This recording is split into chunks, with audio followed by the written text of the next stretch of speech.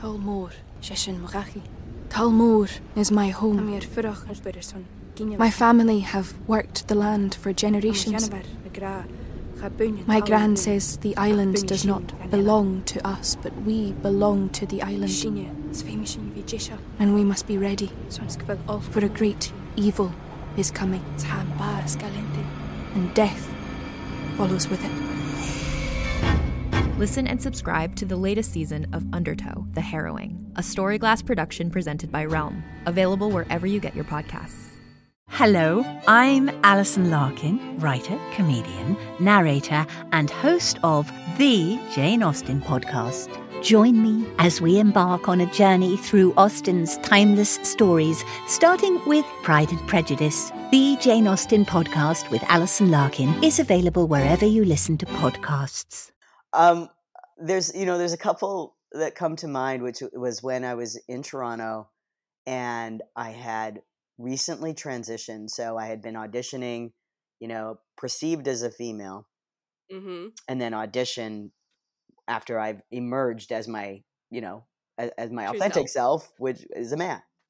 And I remember showing up at this one audition, and there was a woman who is sort of notoriously a little, what's a nice way to say this? Gregarious, maybe. She had a big mouth.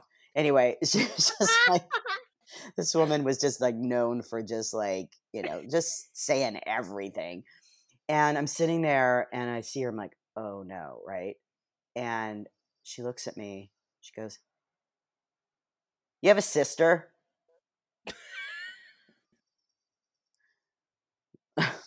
And stupidly I said, "No." And she's like, no, you look like someone that I used to see a lot at auditions. You have a sister. You must have a sister. Oh, no, I don't have a sister. Come on, you have a sister. You know what? Yeah, I do. I have a sister.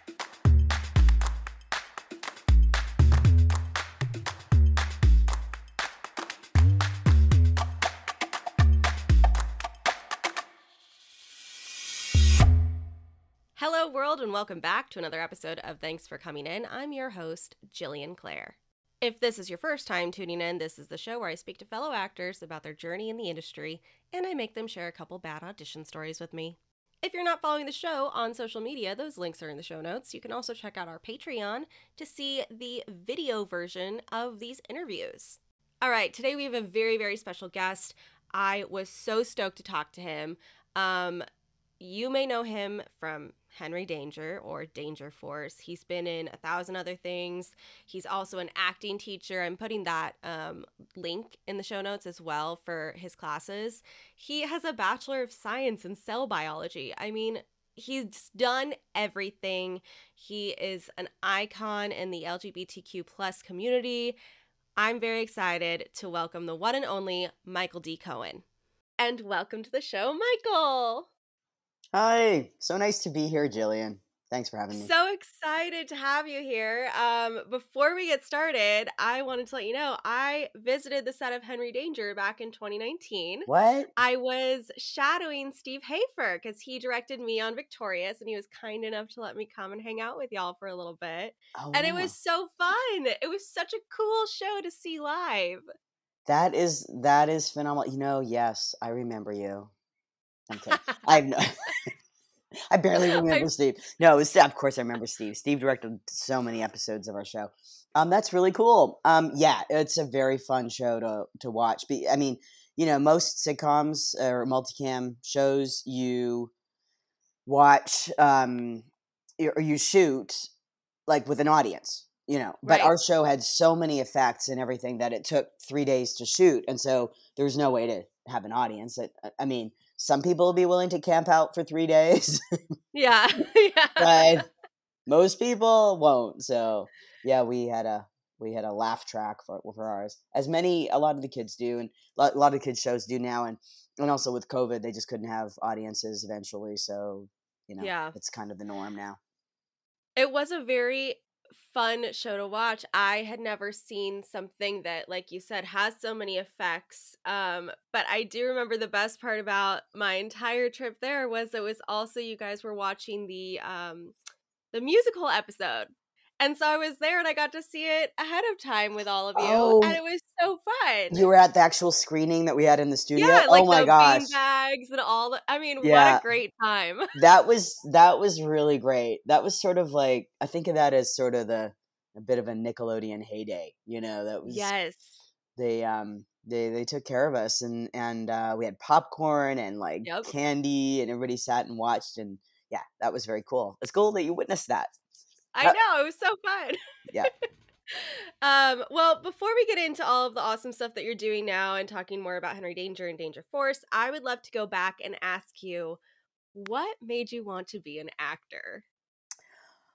Wow. Well, let's just say, first of all, let me preface this by saying that anybody that's an actor doesn't really have a choice. It's like, I also see that very parallel with the gender journey, like you are born a certain way and it's non-negotiable. This is how you are. And I think that being an artist or being an actor or something that's expressive like that, you are born with that need to operate that way in the world. And anything short of that is you not fulfilling your full potential, but also just feeling wrong in the world. You just feel like I have to do this. I have to do this, or I am not going to be able to function properly. And that's sort of, I think I realized that really early on in my life, like 4 years old.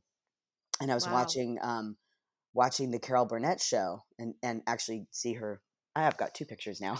Oh, Carol. Yeah, I've got an old one. I just got a new one that I just got, which was very sweet, very privileged to get this new one that has my name on it. It's like, wow. Yeah. But yeah, I mean, I was watching the Carol Burnett show at 4 years old, and I kind of like realized recently that really what it was is like I imprinted on her. Like there was something about who I was, my sensibility around comedy, something about it that watching her show brought that out. It was like I recognized it and went, that's me. That's what I do. Wow. That's who I am. And so that started at a really, really early age. But growing up in Canada and not having access like we do here in LA I couldn't do background. I couldn't do, there were no opportunities. So it took a long time. It took a long time to realize my dream kind of thing. But eventually I did. I moved to Toronto, got more work there, and then got enough credits to get a visa to move to LA, to move to the States and live in LA and work. So wow. But you went to college and you graduated with a Bachelor of Science in Cell Biology, which just is like, those words together don't even make sense to me. I mean, my Lord, you are so smart. Thank you.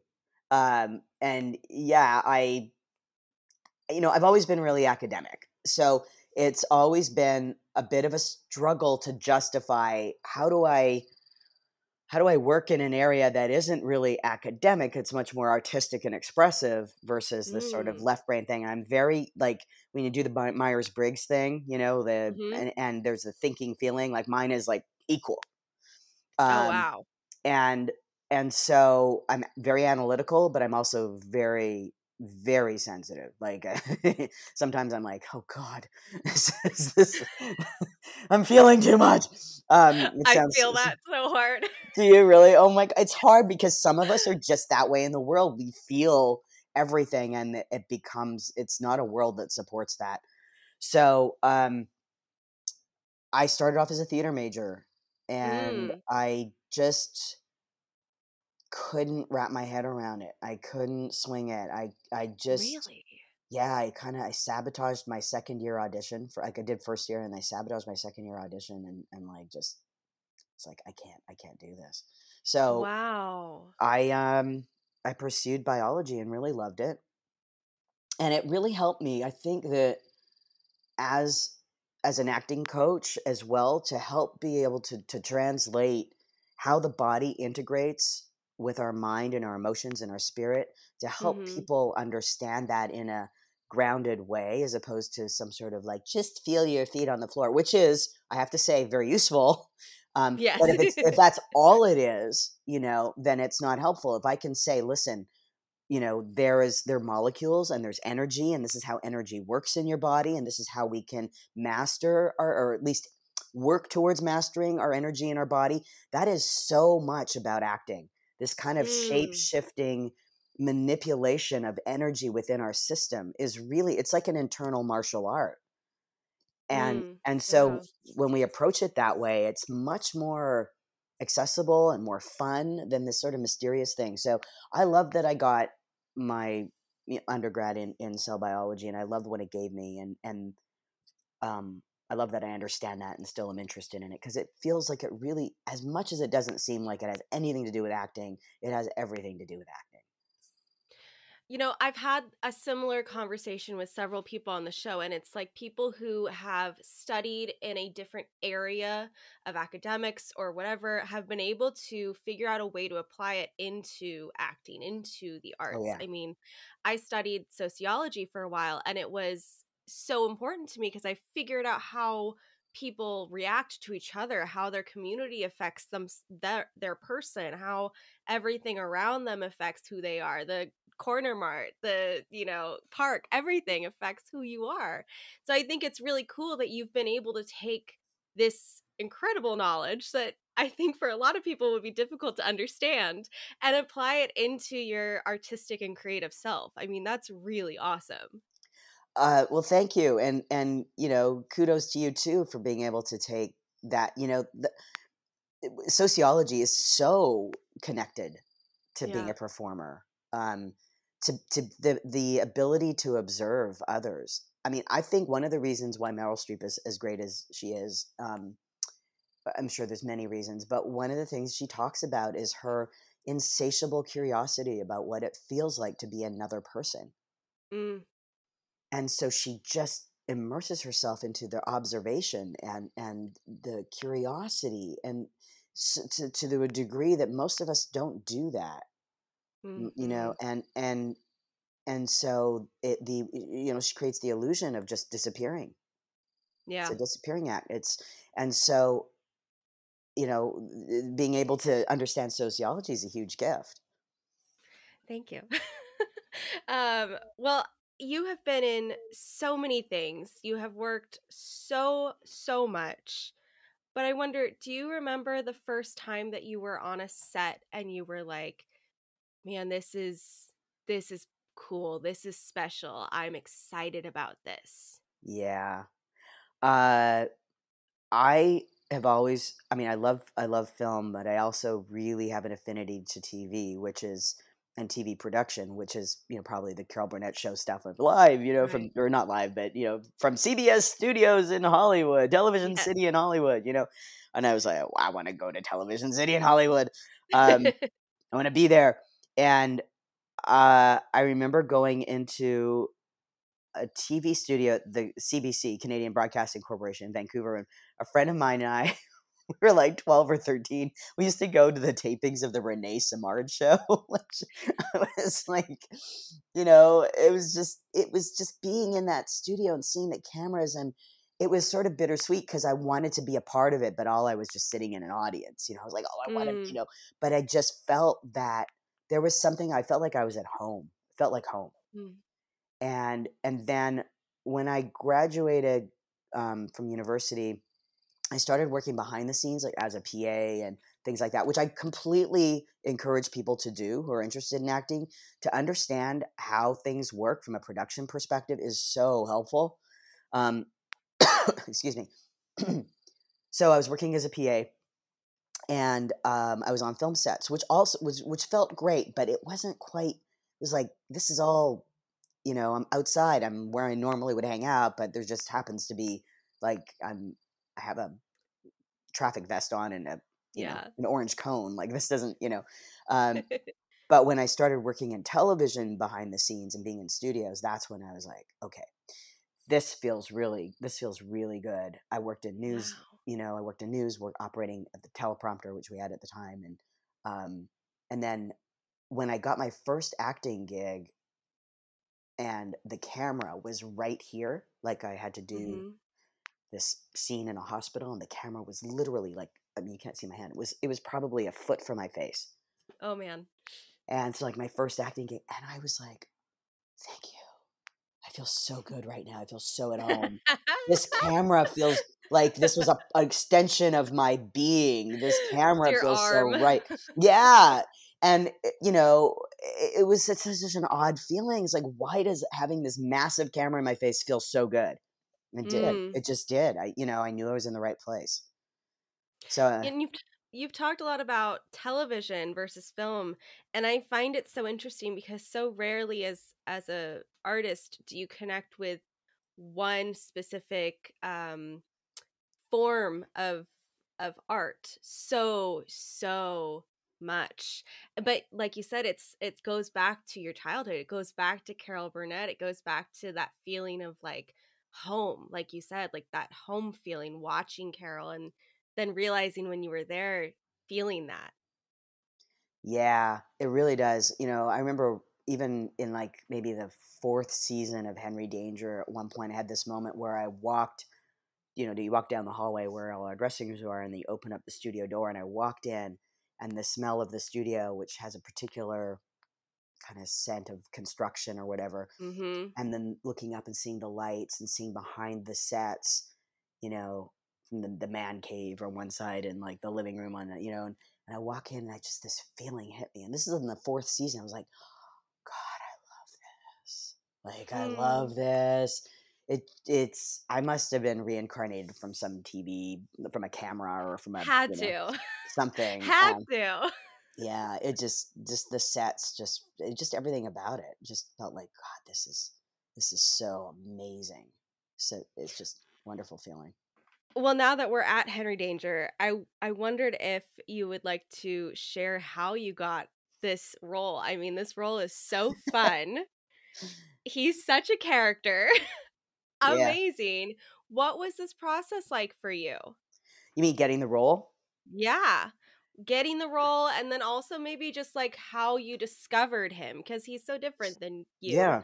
How that was for you to create this character. Well, I give a lot of credit to the writers, to put a character like that into the story. It makes sense. Mm-hmm. And, they created this, I think at first he was an alien. Really? Yeah. At first he was written as an alien, and then they made him, just a guy, but yeah, it was from outer space at first, I think. And also, so the story goes that I was called in for an audition for Dr. Minyak, who's played perfectly by Mike Ostrowski, who is probably 6'4", maybe 6'5". He's really tall. Very tall person. Very tall person, really talented guy. And the only thing at that point that was on the air that I could watch when I had the audition was the pilot. And, there was the villain played by Ben Giroux. He's like my height. I'm thinking, well, they're not going to hire another, like, what, are all the villains on this show like under 5'5"? Like, what's the deal? Like, okay, I'll still audition for this, but I don't think I'm going to get it.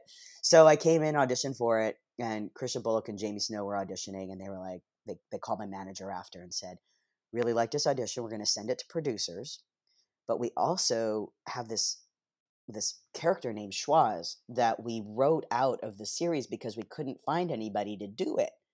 Like, how could you not find anybody? Like, I don't get it. What's with this? So he says, okay, do you want to, my manager says, okay, they want to see you back for this character.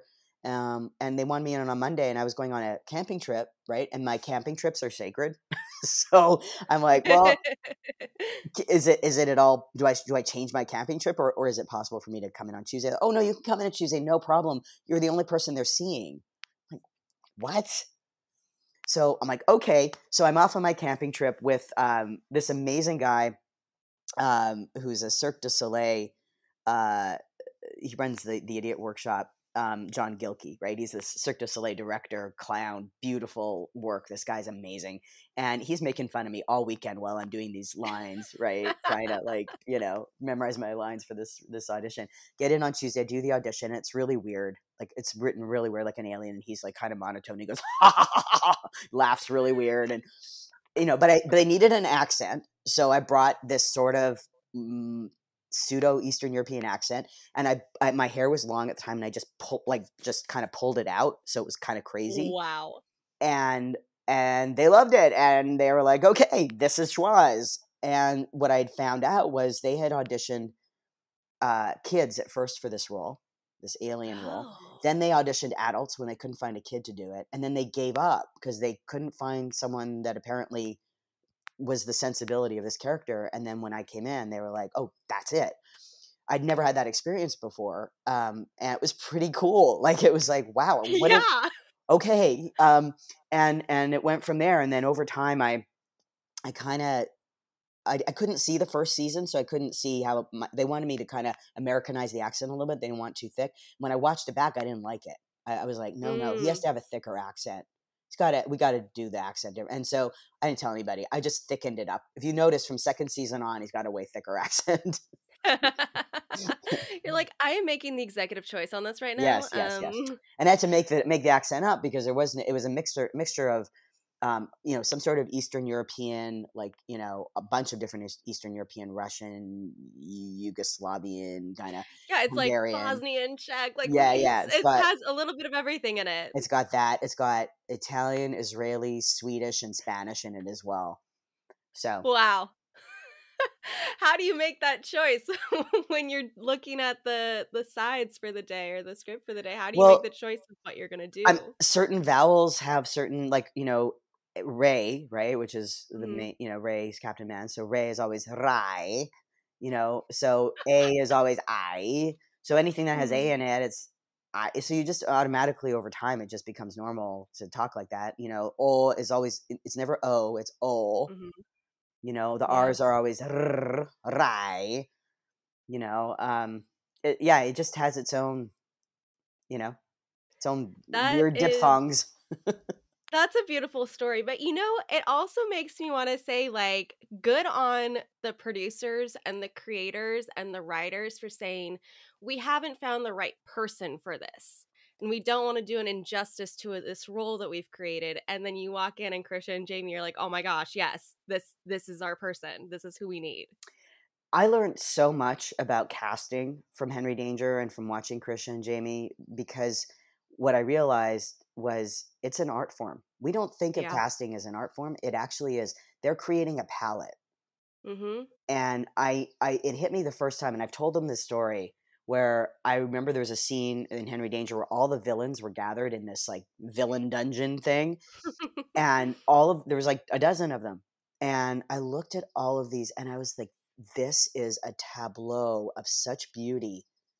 Not, the wardrobe and makeup comes together and also paints on that palette, but the original canvas are these actors that they have put together, and the brilliance of that casting. I just from a physical perspective, sensibility, energy, what they brought to each character. It's really, like, I went, oh, now I understand what you do. You're not just thinking about a particular role. You're thinking about how that role fits in with other roles, and how that energy moves with the whole machine. And it's pretty cool. So I have a lot of respect for casting directors. A lot. I have worked with Krisha and Jamie a few different times, and Jamie played my best friend on Victorious when I was on Victorious. Right. So it was so fun. They are masterminds. They are so good at what they do. It is remarkable. We're going to take a quick commercial break, and then we'll be right back. You can shop from anywhere doing pretty much anything. You might shop while working, eating, or even listening to this podcast. And however you shop, we all know and love the thrill of the hunt. But do you also know how to get the thrill of the best deals? Because Rakuten shoppers do. With Rakuten, they get the deals they love with the most savings and cash back. And you can get it too. Start getting cash back at your favorite stores like Sephora, Nike, and even Expedia if you're looking to get some travel in. And getting cash back doesn't mean you have to miss out on sales, because those can just be stacked right on top. It's easy to use and based on a simple idea. Stores pay Rakuten for sending them shoppers, and Rakuten shares the money with you as cash back through PayPal or check. Download the free Rakuten app and never miss a deal. or go to Rakuten.com to start getting the most bang for your buck. That's Rakuten.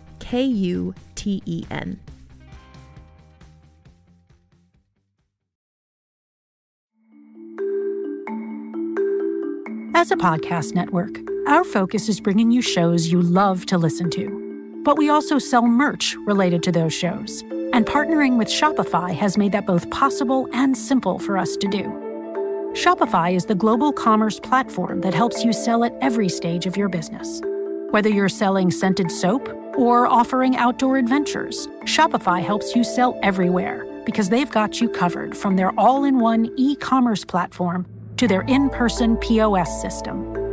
What's so fantastic about Shopify is how, no matter how big you want to grow, they provide everything you need to get control of your business so you can take it to the next level. Businesses that grow with Shopify.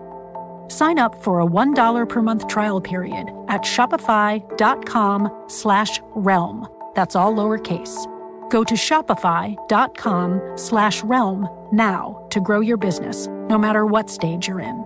Shopify.com/realm.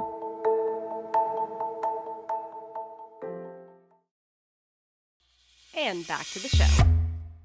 Before we get into, the audition part of the whole thing, even though I forced you to share this one, I want to make sure to give you a platform. It's Pride Month. I want to give you a platform to talk about your trans journey, what it's like to come out in this industry and how it's been for you and the reception, and also talk a little bit about the incredible thing that you're doing with Nickelodeon, the Trans Youth Acting Challenge, which is so cool. Okay, you got another couple hours? Not hours, but we got minutes. No. Well, thank you. Yeah, it's been a process. When I first transitioned 23 years ago, nobody knew what this was at all. And people know so much more now, don't they? It's like everything's fine now. There is such profound misunderstanding about what this is, and it breaks my heart. When I transitioned 23 years ago, nobody knew what it was, but there was a certain level of open-mindedness around it that they didn't know what it was, and so they observed me in my process and went, "Oh, well, that's what it is." Okay, because I was their only reference point, really, and I was acting before I transitioned, and I took a short break and then acted after I transitioned. So I felt much, much more comfortable after I transitioned, much more comfortable, because I was being who I was, and acting is a lot about being authentic, and I could finally be authentic. When I chose to disclose publicly, it was at a time when, Trump had just got in, or no, Trump had been in for a couple of years, but I made the decision earlier on, and because I just couldn't stand by and watch some of our rights being pulled back, and the misunderstanding that was happening, and the kind of verbal violence. And so I wanted to be able to express myself. I wanted to be able to say, and I couldn't do it. I couldn't just do it. I had to say it. I had to say, hey, this is what I've been through.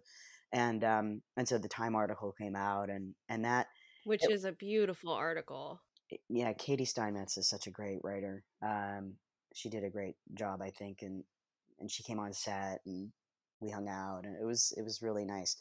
I felt like we wouldn't do that now. Like now, it'd be like, well, so what, right? And then it's like it would be in the midst of all this weird backlash. It was such a different time in, whatever it's been, 4 years. But it allowed me. It gave me the freedom to express and to advocate and to do things like the Trans Youth Acting Challenge, which we was all about. I wanted to do something to support trans youth, and knowing how I felt as a kid, from as young as 4, and wanting to be a performer and be on television and have opportunities that I couldn't get being in Canada. So I wanted to provide that for these kids, and also for them to see that, even though you are having a trans experience and that is the story that you're living, that is this true and very profound story, it doesn't mean that it has to stop you from chasing your dreams or from realizing your dreams. And I really wanted kids to understand that and know that you can do whatever it is that your heart desires, whatever your calling is, that is perfect for you. And so I asked Nickelodeon to partner with me, and they did. And we created this challenge for, and trans youth would send in tapes, and and we had a webinar, and then we had a master class, and to this day we have a database of kids that are actors and are very good actors that are getting roles and opportunities because they're in this database. And we have casting directors calling on us and asking us to, we're casting this, can you, do you have any kids? And we're like, yeah, we we'll connect you with their parents. It's become, sadly, it's different right now, and hopefully this is a temporary phase that we're in, where parents, very rightfully so, need to protect their kids and not be as public as they were at that time, which was only 4 years ago. There's a massive, profound misunderstanding of the trans experience. What is shocking to me is that we decide that kids can't decide their gender. Yet they're deciding their gender all the time. We have no qualms about someone who's not trans telling them that they're a boy or girl at 2 or 3, letting them wear their clothes, using pronouns, names, whatever. It's only if they say this doesn't fit that we tell them they can't know. Kids know their gender. You knew your gender at a young age. I knew my gender at a young age, even though it didn't fit with what everybody was telling me. Kids know their gender. It's very separate from sexuality. It is not about sex. And people get that mixed up. So it's sad that these, that's what's happening now is this profound misunderstanding around it. Kids do not get surgeries. They do not get irreversible treatment. Right. They get support. They get therapy. They get, the ability to live in community, to live in a, be referred to by the pronouns that fit their gender. Those things are all reversible if needed, and they rarely ever need to be reversed. So, right. Well, because it's about being you, and that's it. And that's, it should be the simplest thing to understand, and yet, like you said, it's so difficult for people. And it's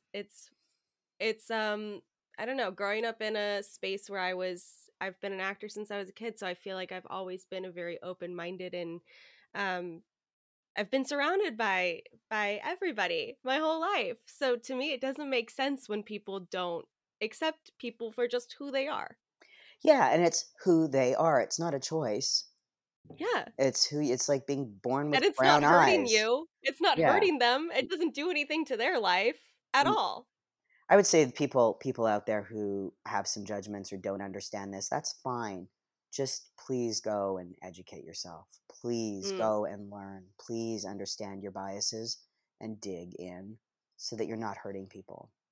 Yeah. So, one other question I have on this, and I know that we're running out of time, but we only have an I hour want to and a know half. how you Hour and a half left. I only have an hour and a half left. Okay.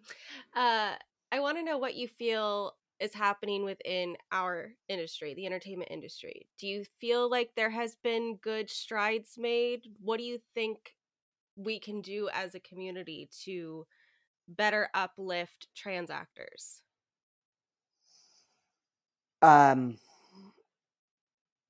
Cast actors of trans experience in non-trans roles. Yeah. And put writers of trans experience in the writing rooms and nurture them to become showrunners. Include more directors of trans experience. Let's get some executives in TV of trans experience. Let's just get more people out there who have this experience, because it's not quite infiltrated into the diversity conversation yet, in the way that other marginalized groups have. It's getting there, but sometimes it's a little bit tokenism, as opposed to something substantial. And we really need to have something more substantial, more, there's a program, a writer's program that I was starting to work on to nurture writers of trans experience. And that's on hold for a little bit until we kind of get through this. We got to get through a strike. We got to get through some other things. But I think it's really important that we start having, I guess more just seeing. I mean, we are seeing more characters like that. Like I just finished binge watching Somebody Somewhere, and there's this wonderful, trans / maybe non-binary. I'm not sure how they identify, but they're, there's a character in there, and I just love the way they dealt with that character. Love it. It's so brilliant. Things like that change people's lives, and it's just innocuous. Just like, yeah, that person's just there, and this is what they bring to it, and and their story is relevant and interesting, and so I think we're on the right track. We just have to get a little bit more committed to it and specific. I love that you said that those characters change people's lives, because it's true. I mean, it's like watching Halle Bailey become Little Mermaid now. It's changing kids' lives. All of these incredible strides are changing kids' lives, and I'm sure that, you have been an inspiration to so many. I'm sure that so many kids are so thankful for you and your voice and your talent. Oh. And so it's wonderful to hear that. There's nothing more important than that. I'm going to get choked up, getting all verklempt. But no, I mean, what else is there other than what you leave behind, in your experience doing it while you're there? What's been wonderful about working on the shows has been, it's so easy to make a kid happy. I mean, you just take a picture with them and you've made their day. I'm like, really? I wish it was that easy with adults. Just take a picture and you're happy. Like, but it's not hard to help. And so, we want to do that as much as we can. Yeah. Well, on this show, we like to share embarrassing and funny and awkward audition stories. Now, I know you shared the Henry Danger one, but that one was so good. Do you have any other stories that you'd like to share with the listeners? There's a couple that come to mind, which was when I was in Toronto and I had recently transitioned. So I had been auditioning, perceived as a female, and then auditioned after I've emerged as my, as my true authentic self, which is a man. And I remember showing up at this one audition, and there was a woman who was sort of notoriously a little, what's a nice way to say this? Gregarious, maybe. She had a big mouth. Anyway, she was just like, this woman was just like known for just like, just saying everything. And I'm sitting there and I see her, I'm like, oh no, right? And she looks at me, she goes, you have a sister?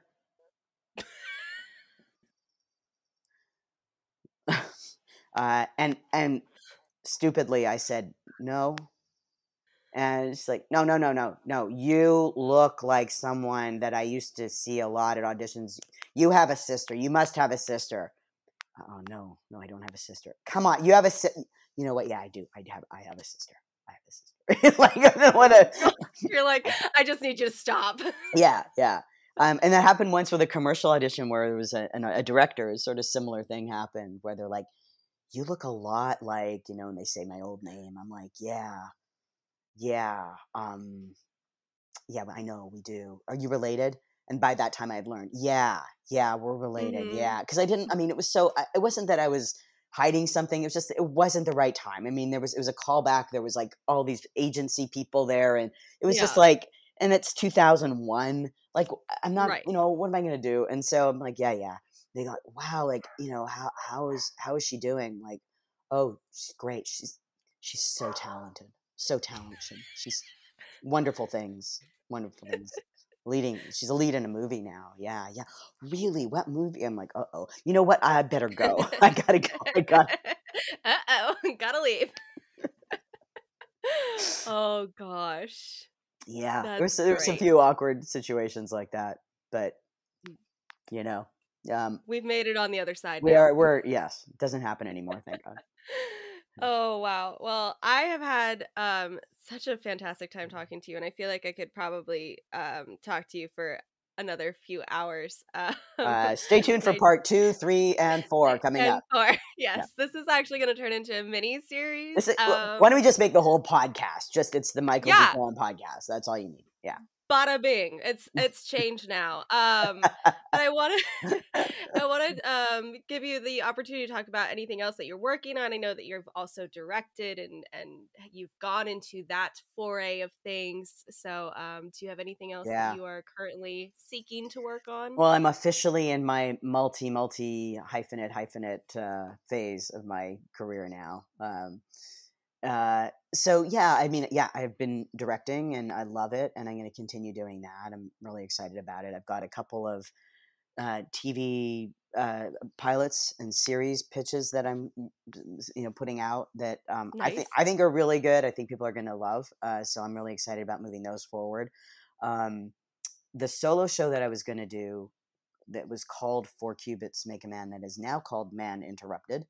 It was supposed to go up at the Skylight Theater in LA in May of 2020. And then, then there was like this virus. So weird. I know. I was like, okay, we can't do it. I'm like, really? It's just a cold. Why? So that got put on hold. And so that's going to be in the works, hopefully in the next year. Yay. And then there's a couple other things I can't really talk about, but I'm really excited about what's coming up, and I will have it on my website and on my socials and stuff like that. So please follow me. Speaking of, what are your socials so that people can follow you? Instagram is Michael D. Cohen. TikTok is Michael D. Cohen. Facebook is official Michael D. Cohen.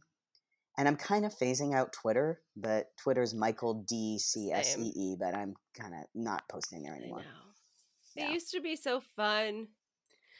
Yeah. I miss the Twitter days. Yeah. They're gone. No, they're gone. I just, I'd rather just do Instagram and TikTok and I get it.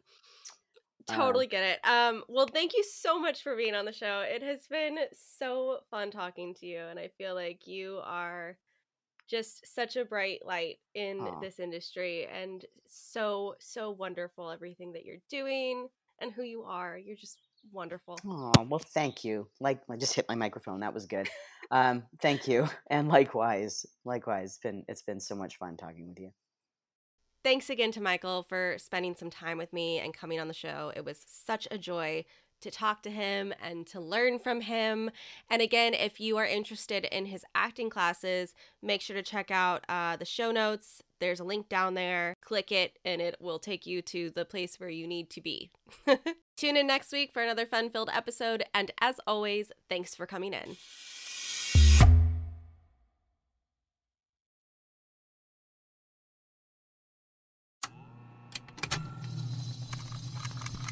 Contained herein are the heresies of Radolf Buntwine, erstwhile monk turned traveling medical investigator. Join me as I study the secrets of the divine plagues and uncover the blasphemous truth that ours is not a loving God, and we are not its favored children. The heresies of Radolf Buntwine, wherever podcasts are available.